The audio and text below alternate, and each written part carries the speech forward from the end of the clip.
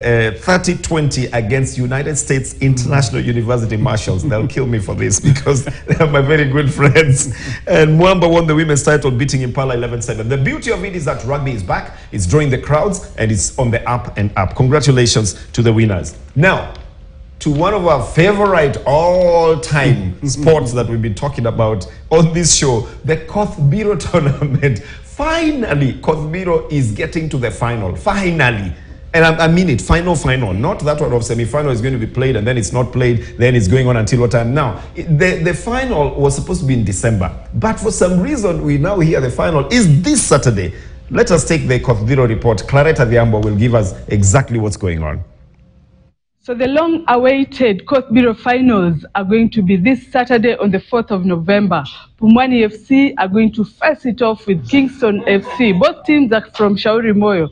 It's going to be a Shauri Moyo derby.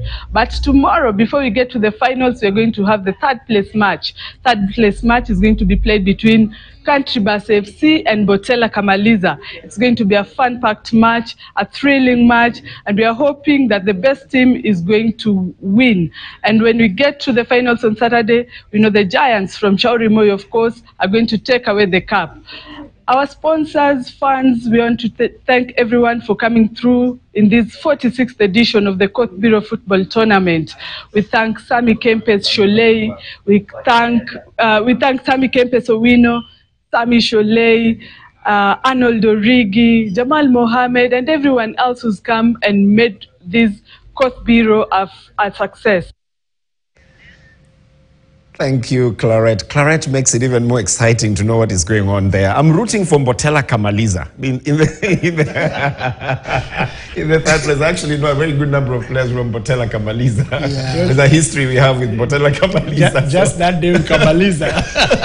Yeah, Kama finish. They want to finish issues. They don't want to. Man. So finally, the Koth Biro is going to be played. And you know this is an off-season tournament. Yes. Koth Biro means the rain is coming. Yes. And for once, for real, I would understand why they're playing it this weekend, because the rains are actually here. So, yeah. You know, what's your comment on it? Sometimes, Bernard, you know, I mean, when we sit here, and sometimes you invite these guests, you know, and they tell you the struggles that they have with their teams, and then finally, you know, you hear good news. You know, it's the best news that I think. It's the sweetest news you can hear, isn't it? It's the sweetest news, because, you know, I mean, Clarette was here, you know, talking about the difficulties that she has with the sponsors. You know, and I think as she said, and I think as she said, you know, when she's thanking, you know, the sponsors, I hope that, you know, in the future.